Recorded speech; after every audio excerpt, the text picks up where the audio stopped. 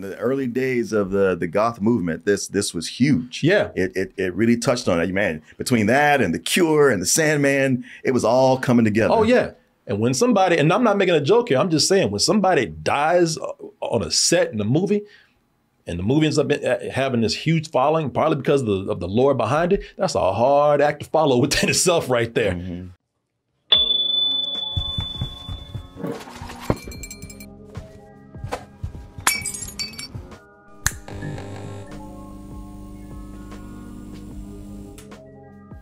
I cannot, in good conscience, talk about Double Toasted Live in LA without showing that image right there. Double Toasted Live in LA.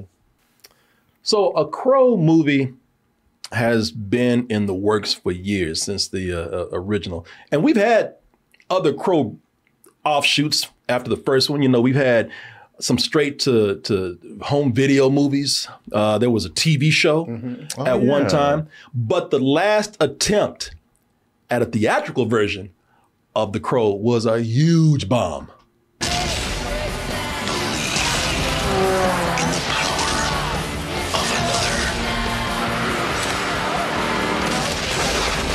Now they get popped. That was The Crow 2, City of Angels. They tried to replicate it so much that they picked a dude that looked like Brandon Lee. Yeah, he does look like Brandon Lee. Who is that? Oh, he's a French actor. Do you know? No, I thought it was the kid from the Terminator movies. No, that was another one. Oh, okay. That was another offshoot.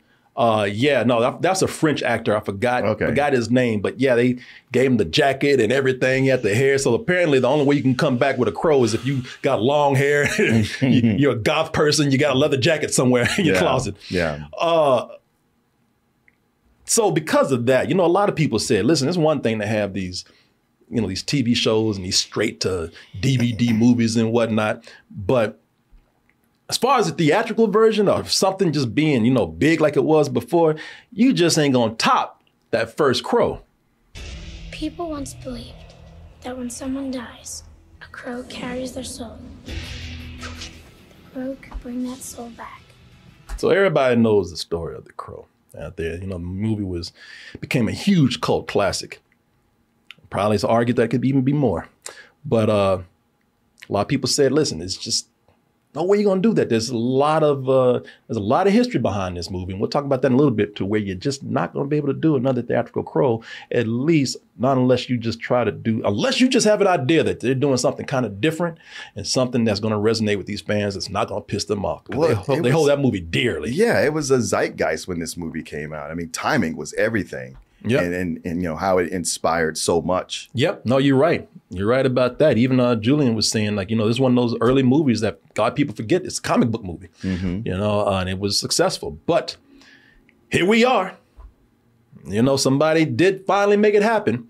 We have a new Crow coming out, and the trailer came out, and here we have Bill Skarsgard putting on some different clown makeup now than what he had before. Boy, he stays in the clown white, doesn't he? He's down the clown all the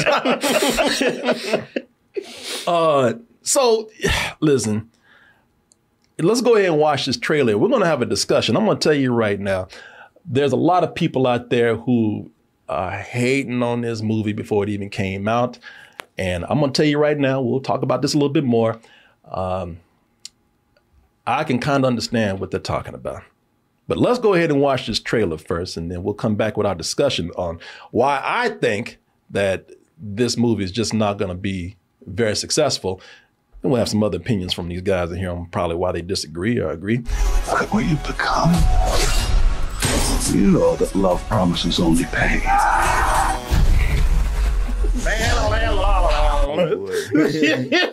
Not a Post Malone fan? I didn't say I was a Post Malone fan, but I'm going to tell you why that is laughable right there. Now, I'm going to let you know right now that after this trailer premiered, up to this point right now, I think it's received 50,000 dislikes. Oh, wow. And after watching the trailer myself, I got to say I'm not surprised. And now let me make one thing clear. I'm not jumping on a bandwagon right here. And I'm definitely not one to align myself with angry fandom out there. As we all know, fandom is toxic. It can, it gets out of hand. People have judgments, just based on nostalgia or what they want. Are you ruining? You know, there's a sense of entitlement a lot of times with fandom. So I'm not aligning myself with angry fandom, but I'll just be. Oh, and that's another thing with this. With The Crow, I'm not against a remake. The movie, as popular as it is, it's still a lot different from the comic. Yes, it is. Because I was already a big fan of the comic before they made the movie, and so to watch what they did, I was like, well, okay. I mean, it's the story essentially. Yeah. But then, they've movied it up. Yeah. Which, they had to do. It's okay. It's fine. Yeah. There's a lot more that they could tell. Like if they want to go and do a remake where they want to be more like the comic, more true to the comic, because there's some storylines in it that they leave out. There's characters like the Skull Cowboy that they leave out. If you know anything about the comic, they could do a version that's probably closer to that, and the fans would probably appreciate that, and then it would be something new that they're doing here. And who knows? This movie right here, it looks like they're doing some things that are kind of different that we didn't see in the first movie. But man, The Crow is such a classic film. One could argue that the Crow is actually a true classic. Let me see if I can find it here. It could be argued that it's exceeded cult status. That and has such a strong following. A lot of that has to do with some of the history of this movie right here. We all know the story of Brandon Lee. And how Brandon Lee died making this movie. A piece of shrapnel came out from a gun, shot him. He died, and it took this movie to a whole mythical level. A movie about a character that dies. Well, especially considering that the story itself, even the comic book, was inspired by James O'Barr, who's the writer-artist, his girlfriend being killed. Yeah. And he fell into a depression and a drug problem. And doing The Crow, the comic, was his therapy to kind of pull himself out of it. Yeah. So it's this whole property has been mired with tragedy, with death. Yeah. But for like I said, the mainstream audience out there, this made big news when Brandon Lee died. Mm-hmm. It made big news because, first of all, it's the death of a celebrity. His father, Bruce Lee, died. Mm-hmm. And this is a character that dies in the comic. And, this, like I said, it just takes this whole thing to a whole new mythical level where, it's solidifying this goth fan base who, let's admit it, they got an obsession with death anyway.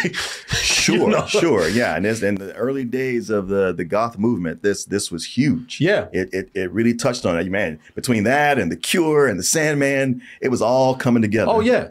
And when somebody, and I'm not making a joke here, I'm just saying, when somebody dies on a set in a movie, and the movie ends up having this huge following, partly because of the lore behind it, that's a hard act to follow within itself right there. Mm-hmm. That's why I'm saying, if it looks like the slightest thing is subpar with this, it's not going to be successful.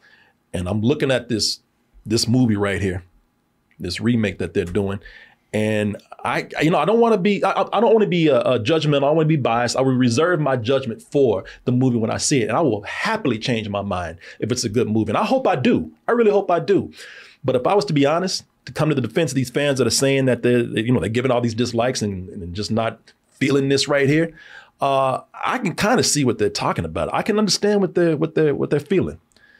And so that's why I'm going to give you some reasons right here why this, to me, looks like it just cannot live up to the original, to the point where I don't know how successful this is going to be. Hey, everyone. Sorry to interrupt the flow of the show, but I do have to give a word out to our sponsor right now. And I want to thank BetterHelp for sponsoring this portion of the show. And this is a good chance to talk about therapy. You see, I'm concerned about all of you out there and your well-being. So let's talk about therapy real quick. Therapy has this stigma against it where people think it's for very severe mental issues out there, such as severe depression or thoughts of harming yourself. And while it is certainly for those things, therapy can also be used for something as simple as just organizing your mind. Hey, listen, you organize your mind to achieve those goals in life, maybe for your career or certain life goals. Relationships, you want to improve those with your friends or your partner. Therapy can certainly be used for that. Think of it this way. You go to the gym to take care of your body. So therapy, consider that as going to the gym to take care of your mental health. And there's no better place to start with therapy than online therapy. And there's no better place to start with online therapy than with BetterHelp.com. Why? Because BetterHelp.com, it's entirely Now, here's something that's going to really give you peace of mind right there. Saving money. Look, you're feeling better already. How are you going to do that? You're going to use our code right here. BetterHelp.com/doubletoasted. That's BetterHelp.com/DOUBLETOASTED. BetterHelp.com/doubletoasted. You put that in, you save 10% off your first month. Again, 10% off your first month if you put in BetterHelp.com/doubletoasted. Hey, listen. I want to thank BetterHelp for sponsoring this portion of the show. And I want to thank all of you out there for your constant support. Hey, you give me peace of mind. Love you all. Thank you so much. And now back to the show. I mean, I think that it looks kind of interesting. I think that, you know, the campy style of the original Crow is a really tough act to follow. And when you're remaking it, you should have a different spin on it. So my reaction to this was like, all right, I'm not blown away, but really great actor as the lead. You know, there's opportunity for cool shootouts. They're clearly John Wicking this character, which is the popular thing to do. I don't think action art house has, you know, been overdone that much yet, but I'm open to it. I'm not mad at it. Yeah, and like I said, I'm not mad at it. I'm not even sitting up here hoping that this does that this fails. I'm just saying, man, I'm looking at this and I'm seeing things that I've seen from other similar movies that have tried to do a similar thing, and they went down this similar path of not getting the success that they thought they would, simply because the movie was a remake. And I'm gonna start with the first one right here. It's about 3 things that I have to talk about here. It's not a lot, but I'm gonna say this. So number one, I don't think that this new Crow has an original look to it. You know, I'm looking at this right now, and if you want my opinion of this is why I'm feeling this way. This reminds me of remakes like RoboCop and Total Recall, you know, where they were remaking these films, and you know, they're remakes of movies that have huge followings, have left huge impacts, and the remakes just came across as standard Hollywood studio stuff. And that's kind of what this looks like, just a little bit. And I think it's part of it because of something that you said. See, the thing with the original Crow is that the original Crow, I'm going to tell you right now, and no offense to the people who like the movie, because actually I'm a fan of the original Crow. I really like that movie a lot, but I never thought I liked it because of the story. I think, you know, in the movie, I think the story is just pretty straightforward and kind of weak. But there's so much going on in the original Crow that uplifts this movie beyond its story. You know, we already talked about Brandon Lee's death and the history behind that, but the production and the art direction on the original Crow was amazing. Alex Proyas, who directed this, he gave the movie a really unique vision, man. Yeah, the goth version of Detroit in this world, that became a character in its own. You know, we're talking about the way Gotham City and Batman becomes a character. You know, and this and really, like I said, man, it was almost like this didn't even take place on Earth, really. You know, it was just it was its own world within itself. When you look at this new Crow right here, and it's something that you said that I agree with. When I'm watching this, and let me see if I can find a point here. You know, I'm looking at this and I'm thinking, yeah, a lot of this looks like it's just kind of a regular action movie. You know, it does look like John Wick. The Crow was something that looked entirely original upon and onto itself. You know, this is already resembling other movies out there. And I think that's why some of these other knockoffs or these spinoffs or whatever, these sequels and straight to video things didn't work because they didn't have that originality to it. They didn't have that look. And that's what this feels like. It feels like those DVD knockoffs of The Crow, you know, are those DVD, straight to DVD sequels that they tried to do instead of feeling like the actual spinoff from The Crow. The production looks a lot better than those. Looks like what? Better than those sequels and spinoffs. It does. It does. I mean, it doesn't look cheap. I'm just saying that those movies didn't have any real originality to them. Where The Crow, that's one of the things that really stood out. That movie had such style that a lot of people fell in love with that. Right. That's one of the things I fell in love with. I could look at this and not even consider this to be taking place within our dimension, our time, or whatever. This was a whole other space all its own. So, you know, I think that's one of the things that people are already kind kind of taking a little taking the complaint about here, that, you know, this just doesn't look as original, which if you can't really do that, then you're missing the point of what they did with the first Crow, which is one of the things that kept this from being made for such a long time. Now, here's another thing that really, I think, works against this, is that this was made in the early 90s. Mm-hmm. And this is the time when movies, you know, they promoted soundtracks as much as the film. Yes. Mm-hmm. And this movie had a soundtrack that elevated it to another level beyond just the story right here. Along with the production and whatnot, that soundtrack, they was put together so carefully. And I know this because I love that soundtrack to this movie.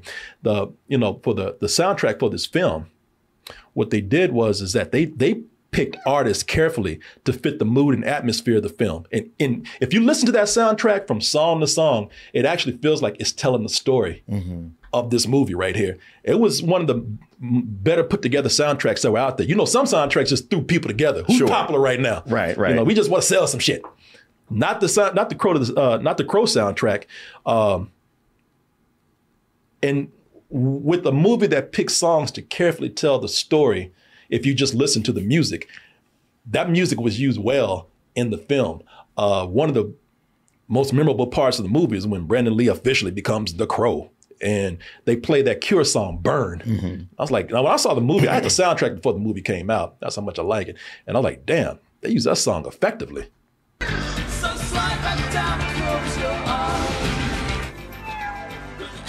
I can't say I had nothing to do with this. I don't know those. I told him to leave. I tried to help. Oh, you. Yeah, I got lightning. You know I'm mad. Yeah, man. You know, to watch that, man, is like, wow, you know, that soundtrack. And if you watch the movie, if you listen to the soundtrack and know the soundtrack, they did put the soundtrack in spots that were very good. Now, that was a big thing back in the early 90s. Yep. Now, you know, looking at this, and I bring this up because knowing how popular that soundtrack is and how that's a big part of this movie, it's a very unfortunate way to end this new trailer right here. I'll never be alone. Yeah, I'm sorry, man. Listen, you gonna auto-tune that shit? Come on, man. You just aged the movie right there. That's true. I actually thought that because that song is Post Malone and Ozzy Osbourne, and I thought that it was used pretty effectively for the trailer, but maybe that's just me. The Crow soundtrack is, you know, for say what you will about the genre. Maybe you don't like rock, maybe you don't like goth music or dark rock or whatever, but for some reason, somehow, it fit that movie so well. It's timeless. You know, and this shit right here, it's like, nah, please don't put that in the movie, yo. I'll be alone. Maybe it's just a trailer. Maybe it could. That happens all the time. It does. So yeah, but being that it is in the trailer, it's not selling it very well. That's how you got some of those 50,000 dislikes right there. And I was, man, and you know, some people might be okay with this. I won't be one of those people who is complaining about the look of the character. Wait, you see, we wanted something different. He cut his hair. Man, listen, there's more to that. Because the problem with the character, it looks like they're trying too hard to be edgy. He's got a jacket with a werewolf on it. He got tattoos on his face. And like I said, that mullet, man, look, it looks like he's going to see Insane Clown Posse more than get revenge. He looks like a juggalo. Some people even said, and I wish y'all hadn't got this man riled up. I wish you hadn't. But listen, a lot of people have been making the comparison. and listen, I can't really argue with you. They put that out there and they upset one person, and it's because y'all were making those comparisons. Florida Joker, GTA 6, GTA, we don't gotta talk. Crow, the movie Crow, we gotta talk. Y'all upset the Florida Joker again. He was mad at GTA 6. Now he's like, hey, I got some other shit I gotta talk about. I won't get that money anyway. Crow, I'm coming after you now. Pay me my money. You must be out your goddamn nuggets if you think you'll get away with this. Stealing my likeness. My man asked him, tell him what you try to get an interview with. Yeah, I saw that guy streaming on TikTok. I was like, hey, do you do interviews? He's like, yeah, I do paid interviews. I can work within your budget. Listen, man, I'm sorry. Ain't nobody paying the Florida Joker to do it to talk, all right? How about a ham and cheese sandwich with 2 pieces of cheese? Throw in some potato chips. We might have a deal. I need a soda. I gotta wash it all down. Hey, this fool is not happy, boy. Boy, don't y'all make no clown-related nothing out there, because he's going to be trying to sue you. At the DMs talking about y'all stole my likeness for your upcoming movie. I want to be compensated. We got to talk. Look at this. Look at this. Look at this. You tell me that's not me? That's not you, You're bro. telling me? I'm telling you, I'm telling you right now, to your crazy ass eyes, that is not you. I mean, you. By the way, you stole Heath Ledger's look. Yeah, exactly. You better be glad he ain't a lot of time about, hey, Florida Joker, we gotta talk. We gotta talk. Tired of these people blowing my DM talking about you stole my likeness. Christopher Nolan should we've got to talk. We have to talk. We must speak. Florida Joker, we must talk. It's not me. Nope. I will wait. Okay. You're gonna be waiting a long I time. don't know, man. That looks more like a Jared Leto thing. He might be the one to come after him. Yeah, a lot of people make that comparison too. That he looked, a lot of people say he looks like the Florida Joker. They say he looks like a cross between the Florida Joker and Jared Leto's Joker. Mm-hmm. Yeah, a lot of people and even, I'm sorry, I meant the Florida Joker looks like Jared Leto's Joker. Well, people have been comparing. They did a mashup of Leto and Florida Joker. Said that's what your new Crow looks like. I don't see it personally. Yeah, I don't really see that. Yeah, like he does. Like I guess he basic Joker, but I don't think he looks like the Joker at all. I see Florida Joker in there with that mullet and face tattoos a little bit. Not enough where he needs to get paid to cut that shit out. Hell no. Maybe smear some shit on his forehead. Then, yeah. That is what I'm talking about. Where you can't come in looking like a generic action film, even if your production is slick. You can't come in treating this character half-ass. I'm not saying you can't do a Crow remake. I'm not saying that at all, but I think it feels like right now they're missing the mark for me. And I just don't think it's going to be that successful. What if, I'm just throwing it out there, what if the goal is not to be the original Crow and please those fans, but to go like different direction, more John Wick, new fans? Like, because John Wick has become a language, like you said, John Wick in it. So they're always trying to do something that, if it's not a copy, at least it's familiar. Like people who don't know the original Crow can go like, oh, this looks like a cool action movie like John Wick. I will want to watch this. Yeah, I still don't think it's going to be that successful because, again, it looks like something that we've already seen John Wick. We've already seen a lot of these action movies. It might do well, but again, I think what you're going to have here, like I said, RoboCop and Total Recall came out and those movies didn't even understand what made the original movies great. They didn't, and I think, but again, they came across like they didn't come across what made those movies special. And by the way, again, if they had something that was really going to be inspired over the original, that's cool. But those movies came out, they made a little bit of money, but not enough money to justify it to the studio. And that's why I'm saying I'm not hating on this. I'm just giving you a scenario of what I think will happen. I don't think that this is enough originality. I don't think it has enough enough there for new people. I think it's and definitely not enough there for the old people, the old fans that love this. So what I think you're going to end up with, I think you have a movie that's going to come out and just be out for a little while and then it'll be gone. Yeah, I think so. You heard me say that they could make a remake, and they might do this. They'll probably bring in some stories that storylines in the comic book that weren't in the original. I know that the girlfriend is getting more attention. She's got a bigger role here. In the beginning, she was just a flashback. Here, she's got a whole storyline of what got her in trouble. But it could also be argued that again, that's what made the original great, is because the Crow's past was mysterious. Yes.